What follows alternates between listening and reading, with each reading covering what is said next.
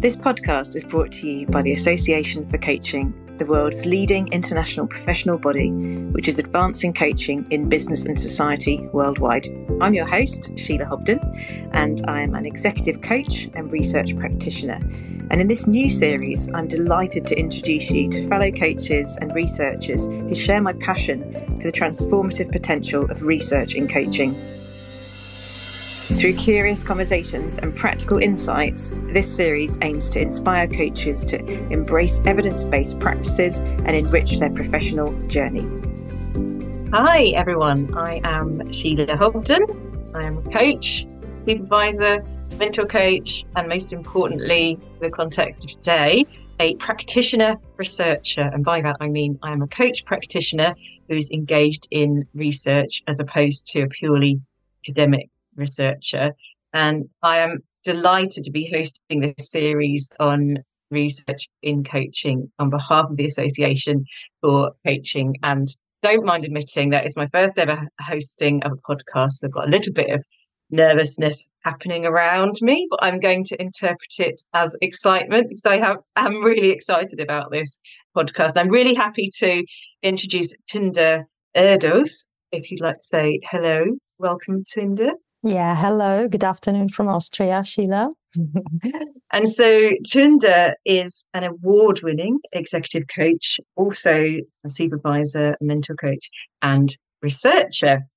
In fact, I'm really happy that Tünde is my first guest because Tünde is where my journey into research in coaching began back in 2018 when I took part in some research that you were leading.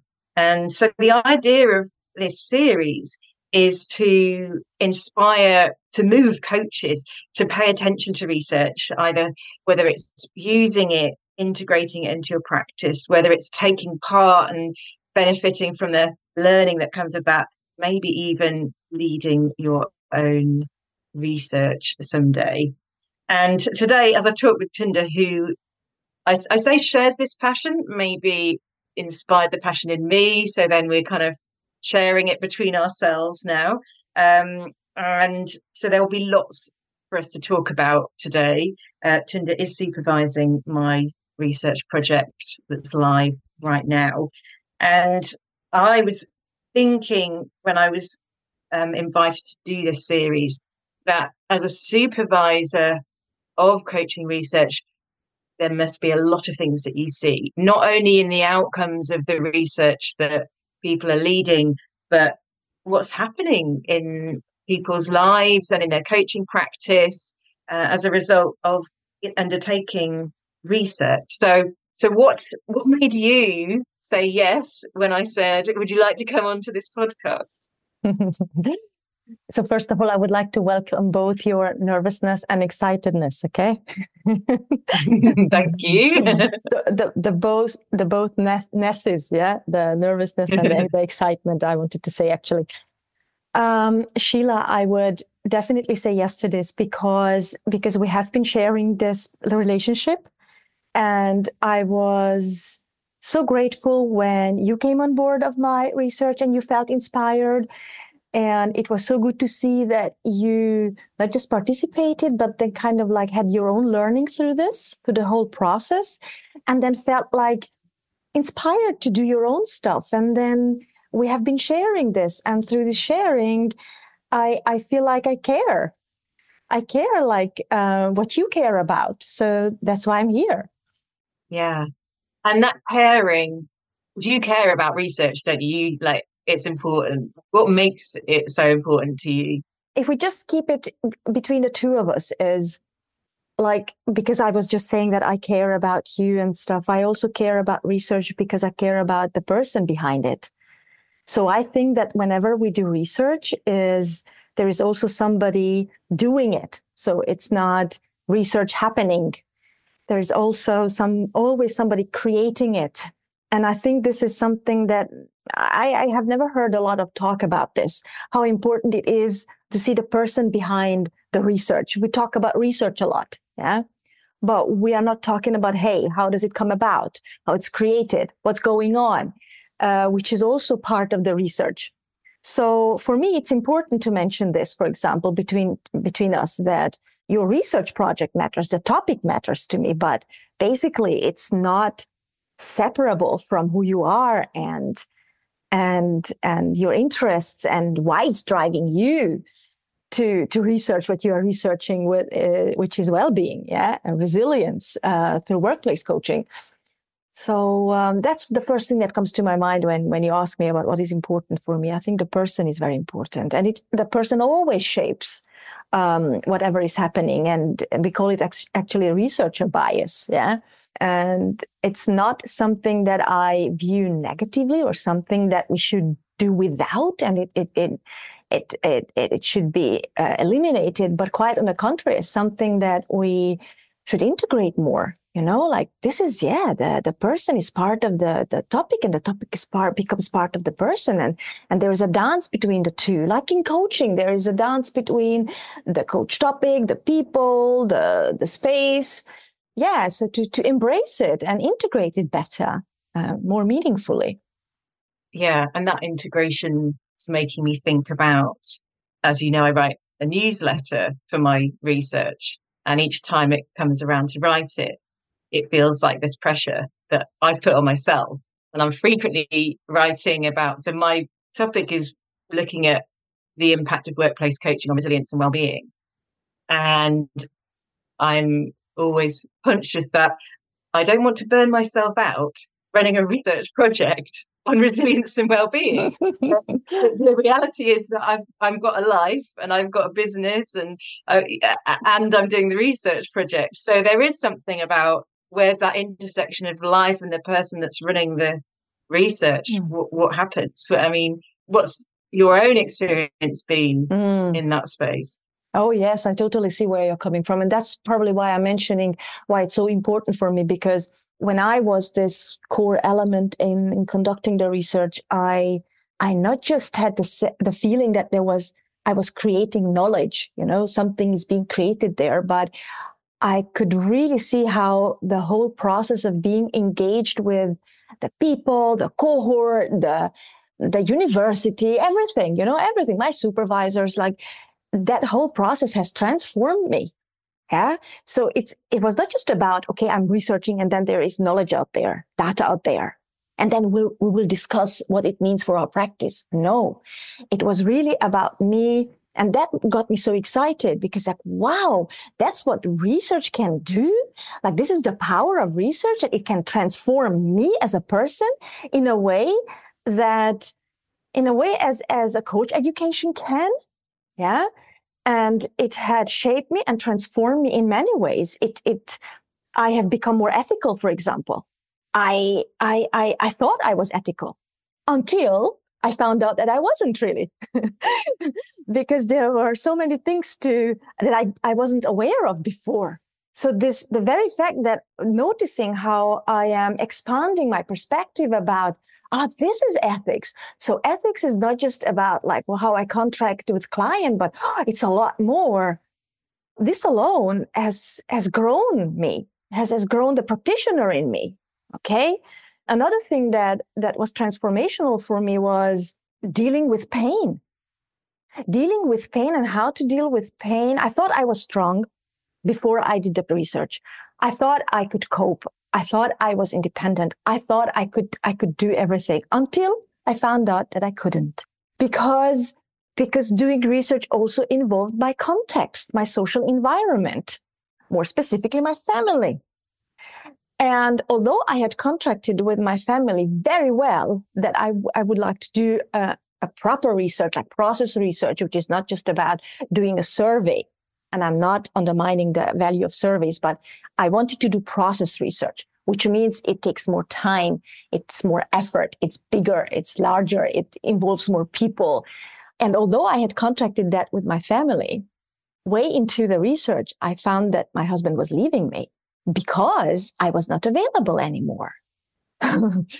So just knowing that I would be doing it and him saying yes to this, that was not sufficient to cope with it, neither for him nor for me.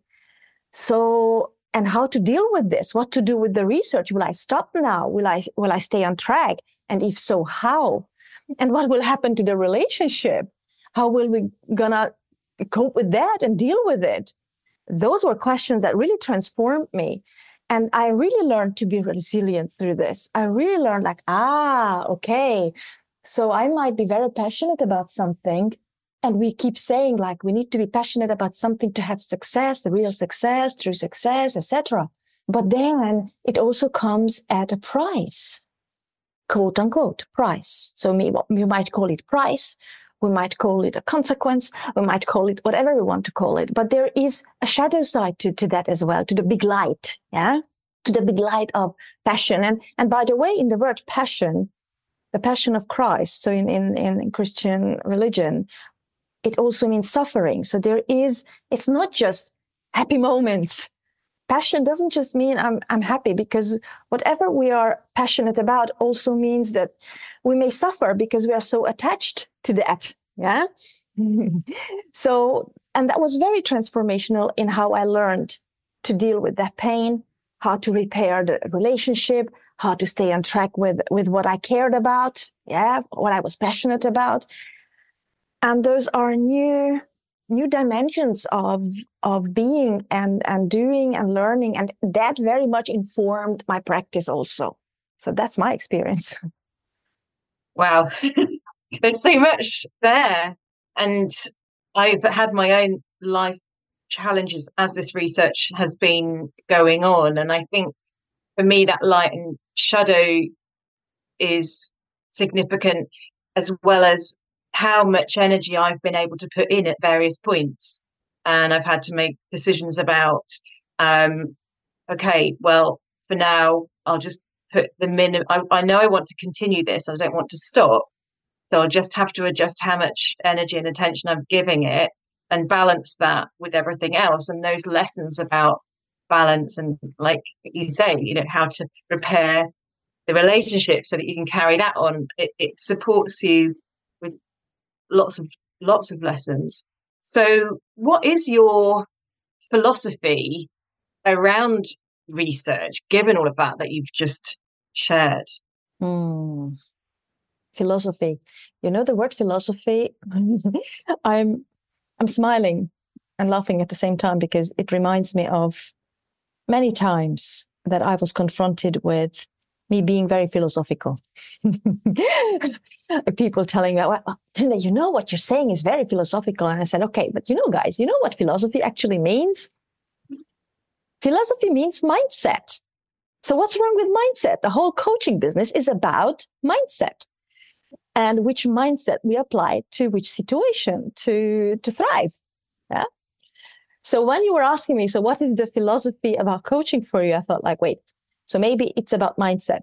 I would like to rephrase it into mindset. What is the attitude, the mindset, the approach that I like taking to research, and call it philosophy. So those that like the word philosophy and are into philosophy, they may use philosophy, and those who prefer mindset, a more tangible thing than a mindset. I think for me, the mindset is openness. Openness in its real radical sense. And that means being open, not just to saying, oh, yes, I'm interested in what was found, but being open to the value that research can deliver.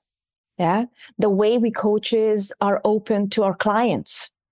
So we practice this curiosity, the unconditional positive regard, as Gestaltists would say. Yeah. So I take a look and I discover it, and I learn about it, and I immerse in it, and I engage with it, and I integrate it in my practice. And potentially, if I feel passionate about a topic, because that's the next thing, when to do research and when not to do research, right? So to look into these elements and inquire, am I really open to research? Do I have my biases? Do I dub it this is knowledge? It's philosophy. It's knowledge. It's dry. It's brainy. Yeah. Or can we also apply the same level of curiosity and openness that we are ready to apply to our coaching practice in terms of when we are dealing and coaching towards our clients? Because that's what I'm not seeing that much as a practitioner. that when I speak about research, or when I'm inviting people to join my cohort, because I'm also running a program on coaching presence. And when I'm recruiting the cohort and I'm talking to people, it's always like, yeah, but the research, and then the research. And I'm like, we can't research presence. And it's like, what philosophy is this? What mindset is this? Why should we not be able to research presence? What openness is this to what we can do and what the potentials are out there? So I dare say that from what I know from recruiting cohorts and from talking to other practitioners, I would like to see more openness, the real openness, the one that we practice towards our clients, to allow research to show us its potential and inquire into, am I biased? Do I have prejudices? Do I hold assumptions about it that I could do without to thrive? That question, are we as curious about research as we are when we're curious with our clients? There's something almost parallel in there, because it was making me think, how curious are we when it comes to research compared to how curious we are about our clients, and helping our clients to get curious about themselves? Mm-hmm. Because if we as coaches are not role modeling getting curious about how we do and be as coaches, then where's our expansion for our clients? Yes, where's the expansion for our clients? And then to come back to, like, where is the expansion to ourselves? Yeah, because, like, how are we expanding and creating spaces for us to grow away from the usual ways of growing? Like, I am going to a webinar, I am taking yet another class on, I don't know what topic, I am going to a conference, all those row and read books and have conversations, have mentoring, have supervision, etc. And to be curious about the potential, the power that research can do to be transformational for our lives. The way I was meaning to share about myself, how it was transformational, just with a few examples, and there are a lot more. So how do we expand ourselves? Like, what is the room and the space that we allow ourselves to really expand? And I totally understand that research is not for everyone, because I also thought at the outset that research was not for me. I never knew that I would be able to do research, because, that's a different world, that's up there. This is a sphere where you will data, and this is dry and stuff. And I had my own assumptions about this. But when there was this moment of waking up, when I thought, I would like to know more about presence, because there's something happened in my practice. Yeah. Then I got so passionate and inspired that I forgot about my assumptions about coaching. Yeah. And I kind of realized, and then I just was deep diving into the entire process and found out that I was actually a very good researcher. So I could do away with my limiting belief about myself. And I could see the power that it was having, and it can have, not just for myself, but also for the field. And, I'm finding that I'm in my stump speech about my passion for coaching and coaching research. So just wanted to add that I think that it's also about us, like how we are caring about ourselves to expand. Yeah. Yeah. And it's making me think about, if we've made a judgment or we've got a belief about ourselves, I wouldn't be a good researcher, then where's our growth mindset that we need as a coach? So then there's the question about, comes back, how curious are we about research? But more to the point, how curious are we about ourselves and our capabilities as coaches, and then as role models for our clients, that we're prepared to step out into that vulnerable space and explore it, and able to say, yes, this is great, this is for me, or maybe no, this isn't for me, and that's okay. And if I think about when you invited me to consider it, I am a magpie that goes for shiny things and collects everything. So I say yes first and work it out later. And in my head thought, I'll have this done in a few months. And here I am, 3 years into a project that's probably going to be at least 4, already thinking about the strands that I still want to explore. And I haven't even finished this first piece yet, because it opens you up to so many different areas. And as you say, people, I think there's people from 30 different countries taking part in my research, which has exposed different cultures as well. There was a question coming up for me when you were talking about bias in terms of maybe which pieces of research we may or may not be interested in. And this question may be quite vague, but we'll see what you make of it. Which pieces of research have you found most valuable that you've implemented into your practice? Mine, of course. No, I'm just kidding. I know that was coming. well, it's true too, because I do like applying what we have found. Okay, so it should not just be some data that is discussed and found valuable, but it's not applicable. But actually, what I think of is, and maybe people will not expect what I'm going to say now, but there is a lot of valuable research. There's absolutely valuable research out there about Nikita Blanche. About AI in coaching, and I'm naming it because AI is something that is all over the place today, touching coaches in different ways. Yeah, but actually, if we really take the time and allow ourselves to be curious about what AI really means for coaching, there is research that has been done in a rigorous manner that could take away all our biases about AI. So instead of falling into, I don't know what sort of emotional states and minds, either too much enthusiasm or too little enthusiasm or something in between, why not first find out, like, what the hell are we really talking about? What is it? What do we know? And what do we still do not know before we fall for any hype or get into anxious states of mind about this? So that's number one. Number two is, and this is something that I'm really practicing because I can practice it. It's called third generation coaching, which deals with the fact that coaching as a field is evolving a lot and has evolved since its inception. So I'm using the word inception with caution because English is not my mother tongue. So whoever hears the word inception, it wasn't when it started coming up. So it was in the 90s, 1995, 1996. So since then, since the mid late 90s, and it was coming up. Since then, coaching has evolved with the world.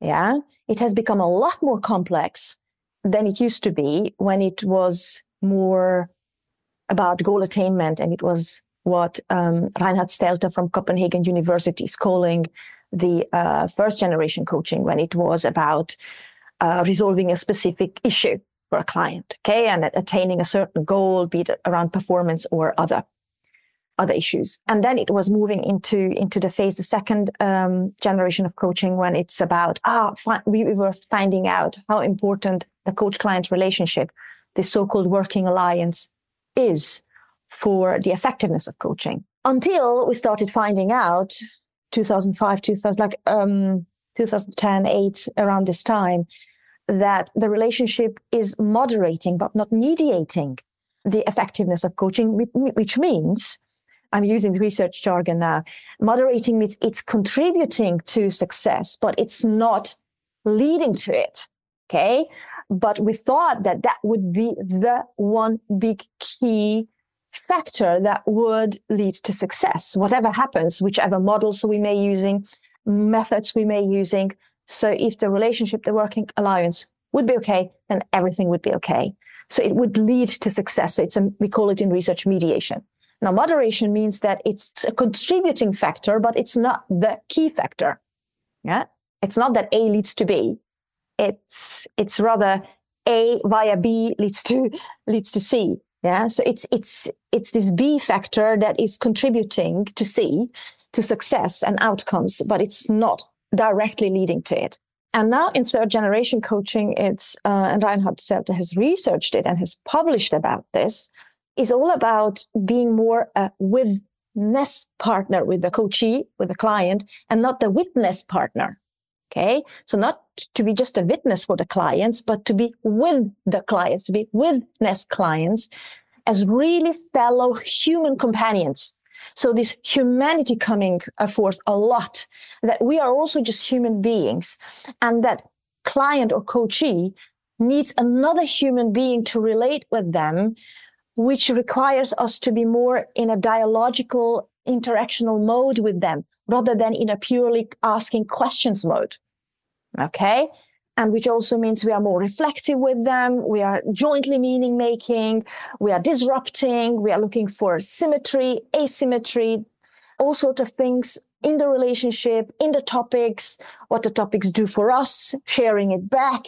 So it's more participatory rather than we are this blank page and then we're just having the questions for the clients for them to gain insight. So the transformational insights in third generation coaching, because the world of the clients has also become more complex, it requires that we are more in interaction with them by being with them rather than just witnessing them. So that's what I'm applying in my research a lot, in my practice a lot. Sorry. Yeah. And so if I've understood correctly, it's going as close as we can to be in their shoes as we are with them, and sensing into their experience and bringing in what's coming up for us as we are with them in that experience, so that we can open them up to disrupt their thinking and feeling patterns. Yeah. And if I may just add, yes, and more, Sheela, and more, and also, actually, you said the word disrupt also more. Like, try to be with them, acknowledging that we may never be able to with them, but we are with them in the sense that we also meaning make, and then we share it back so that we can bring in more richness. And if they ask for advice, for instance, we give advice.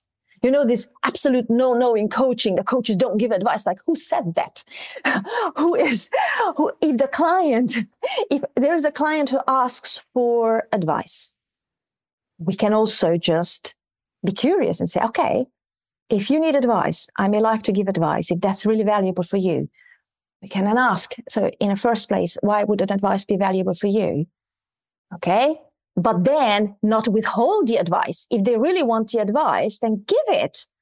So to not be kind of like stuck in our own rigid rules and regulations that date back to the times of when coaching was born and was growing, and acknowledge that we are a different generation, and to allow ourselves to come in with the client more, to be in their shoes too, but and also be more. Yeah.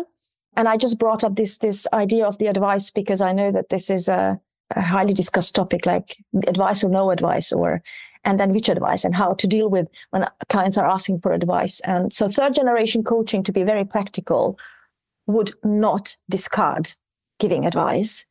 Okay.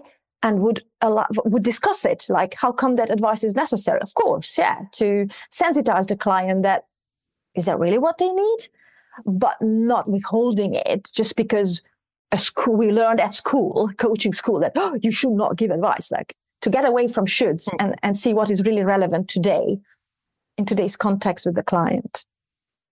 Yes, and I agree that is a potentially sort of a disruptive statement about it's okay to give advice, but we're not saying that in isolation. It sounds like you're saying there has to be this fronting up of what's driving you to ask for my advice. What is it? How is that going to be valuable for you? Because that conversation is going to support them to learn more about themselves than probably the advice that they actually receive. If we do even get to the point where they're still saying, yes, I want your advice, it would always, from me particularly anyway, it would come from, well, this is the world according to Sheela, and Sheela's world is very different to your world, I'm sure. So here it is.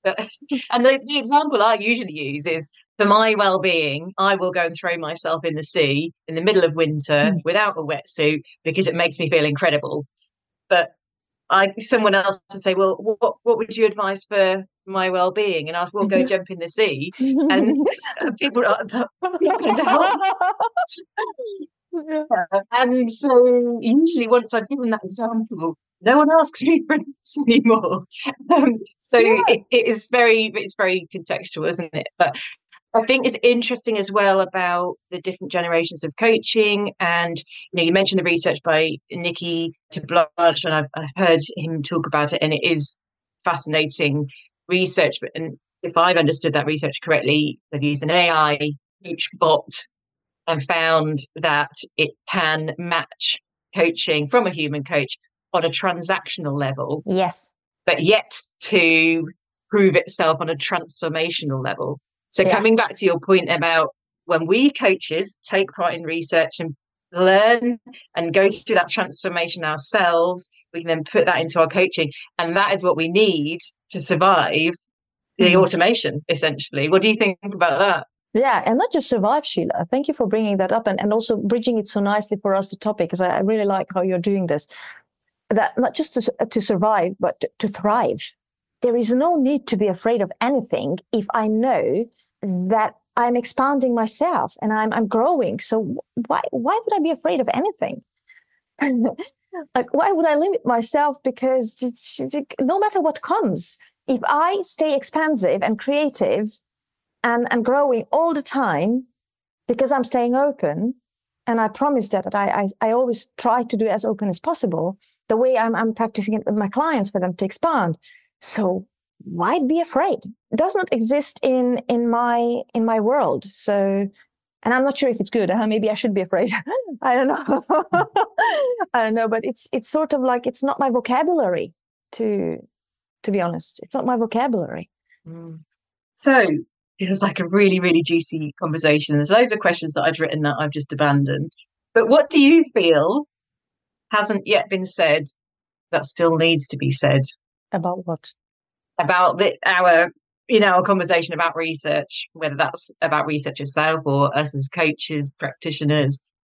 Yeah, thank you for this. Thank you so much, because yes, there is something that I would like to add. I just briefly mentioned the knowledge bit, like that research has this aura of providing knowledge and being dry and brainy and stuff. And coaches seeing more the value in practical wisdom and experience. Like, I was bringing the example that people were asking me, like, why would you measure presence? We cannot measure presence. And I said, like, and why should we not look into this? Why would stop me from trying? Because we shouldn't, because you can't measure it. And it's like, who said that? Like, what if it takes the right approach to do it? And this is exactly what happened in my research too. So I'm happy to bring up two more subjects just to contextualize and be a bit more structured, because for our audience to be able to follow. So I would like to add two more things. The one is the wisdom bit, and the other one is what it means to do research. Okay.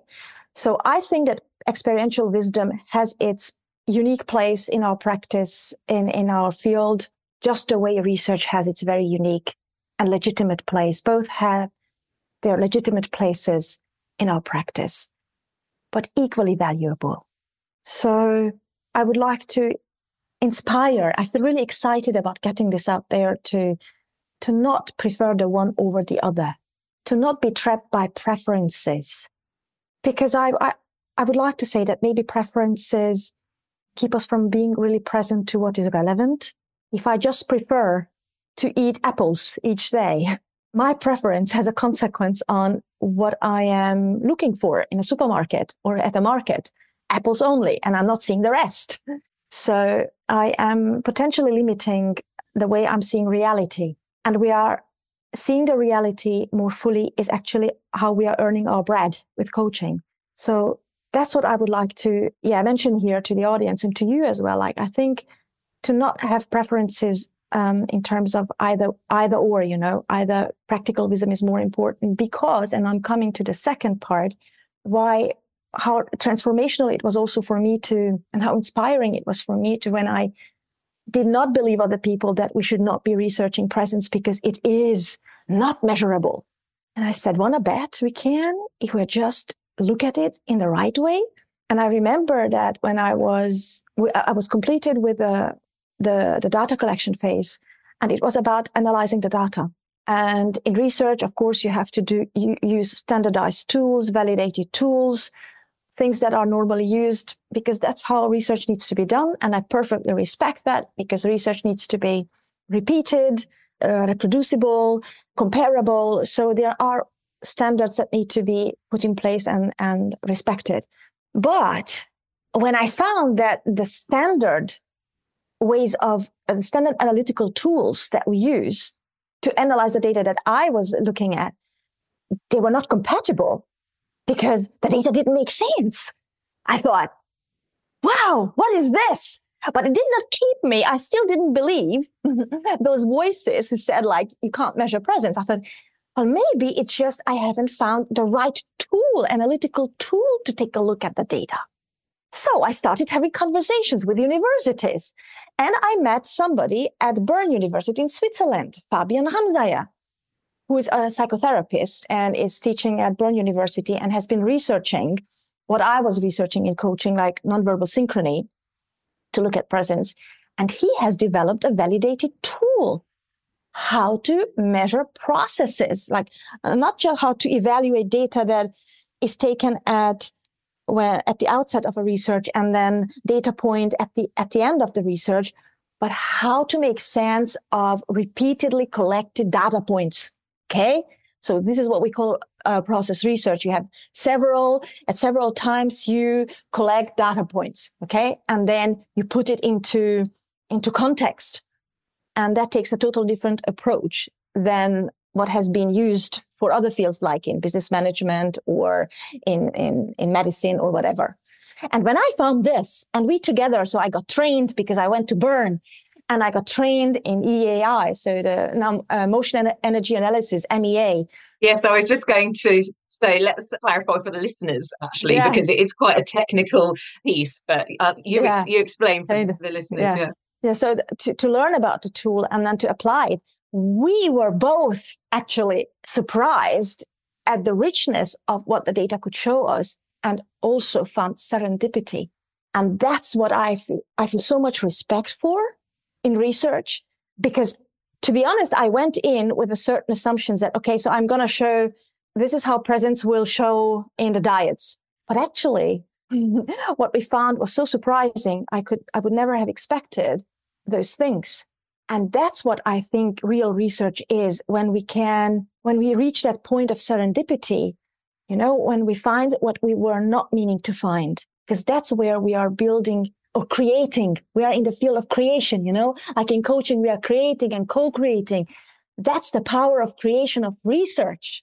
So research has a similar, not same, but a similar power of creating things as coaching as an instrument has. And that's the fascinating thing, finding this serendipity by just being curious and not giving up because something doesn't work. And that's what I wanted to really share still, because I think this is important, because that's what we tend to do wrong also. Like, we start doing research and we go into this research with, I would like to prove, I have an assumption, a hypothesis, and I would like to prove that this is right. Yeah. That's what we call unethical research, actually. So it's not what we do. And there are also researchers who do that because they then want to market their products. Okay. So they want to prove that there is a research background to what they actually want to sell. So that's not real research, because when we do research, we go into something and we don't know what we are going to find. Yeah. And we are ready to meet serendipity. And that was, again, so enriching and humbling at the same time, humbling me in my relationship to research and humbling me in my relationship with my coaching practice. So the research bit absolutely informed my practice in that. Yeah, we'll make sure that we get some links to your research that come in the show notes following the session, because the thing that fascinated me about it was the technology that you used. So just to clarify for the listeners, that as a participant in Tünde's research, I had to have a client who would agree to have our sessions video recorded, but it was movement only, so no audio. And then this technology, movement energy analysis, would map the body parts of coach and clients. And that's how the research looked at the synchronicity between the two. And I think just useful to add that kind of explanation, because that is how the presence was measured. But I'm sure there'll be people eager to get hold of that research, because it showed so much more, didn't it, about the coaching process. Yeah, it did. So, and maybe for the listeners, it might be important, like, what is the practical essence of the findings? Maybe just very briefly is what was the serendipity about is that we found, and we didn't want to really believe it at first sight, because I think this is not possible, that maybe presence is not as important as we believe it is, and not to the extent that we believe it is. That when we are actually looking for synchrony between coach and client, so not to go for it like this is the thing, we need the synchronicity, because what we found through the analyzing the videotapes is that, and then also conducting questionnaires and asking the clients after each session, is that clients don't always need the coach to be present. And this is surprising. So they don't always need this perfect present moment and synchronicity. And sometimes coaches are just too present. So we found like it might sound absurd and maybe bizarre, but this is it. Like the research was showing that it's sometimes clients just want task focus. Okay. But we believe, because we learned presence is the mastery skill, we like, we need to seek that synchronicity. And if not, like, whoa, the world is collapsing. No. So to be more in tune that presence is not about us coaches, which is what I learned when I was at coaching school. And I was at a very good one, Ashridge Business School. Coaching presence is not about just the coach. It's not the coach's presence. It's a relational process within which we can dive in and out of presence, sometimes less, sometimes more. So it's this dancing in and out. It's not dancing, but it's dancing in and out of presence as is needed, depending on several contextual requirements. Be it the relationship, be it the room, the space that people are in, be it the larger cultural context, etc. So that was a serendipity bit about it. Like, what presence? Presence has got many facets. Wow, cool. I would never have expected this. Thank you so much for sharing so generously today. I'm sure there'll be listeners who want you to be a bit more present in their lives. So where can people find you? Where's the best place to get in touch with you? Like, I do have a website.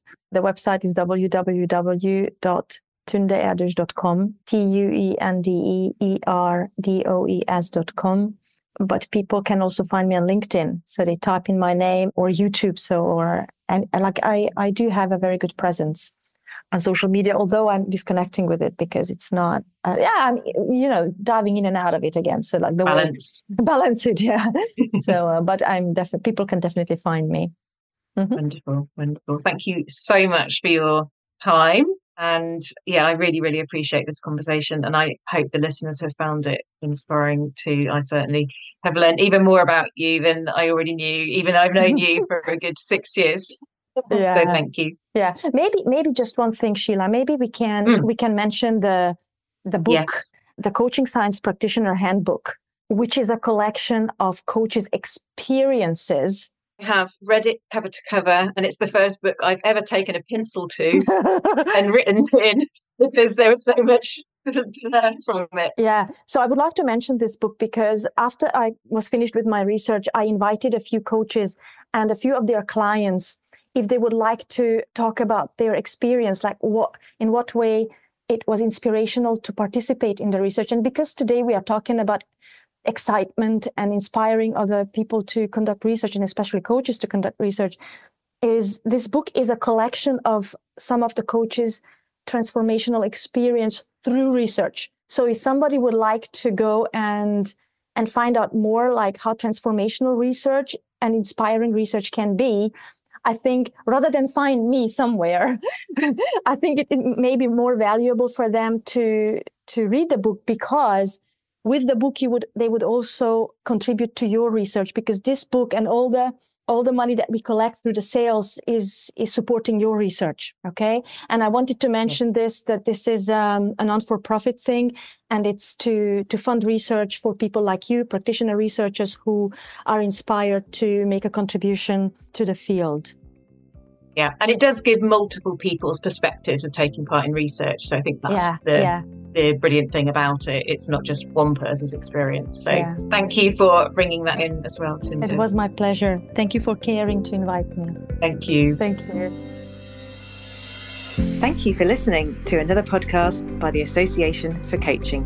For over 20 years, our purpose has been to inspire and champion coaching excellence, advance the coaching profession, and to make a sustainable difference to individuals, organisations and society. To find out more about the AC and our member benefits, follow us on LinkedIn or visit our webpage at associationforcoaching.com.